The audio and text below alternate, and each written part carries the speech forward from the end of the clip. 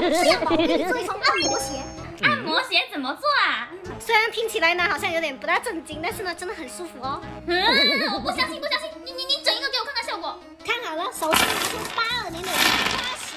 不得不说，这些石头真的有点好看哎。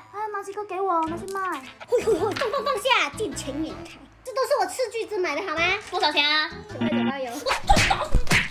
然后嘞，把脚给我。干嘛？哇，你看刚刚好，这是你的尺寸。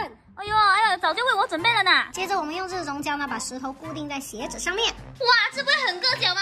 那你要给我选一点平滑一点的哦。那肯定要凹凸不平才能达到一个按摩的效果啊，懂不懂？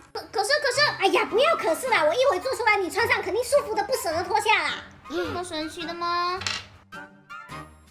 你看左脚完成之后是这样子的，就还超有颜值的。你还别说，我长这么大还没见过这样的鞋子，还挺好奇它穿上去是什么感觉的。我跟你讲，小熊都没这种待遇的。姐你真好，那全心想置于我死地。你说什么？没有，说你很好，很贴心，为人善良。我知道就好。再世佛祖。你这马屁拍的真的是一点都不虔诚，我都不信。完成啦，送给你哦。来，大家点个赞，看大头穿上我的花田牌按摩鞋。我穿了，真好，一点都不合脚呢。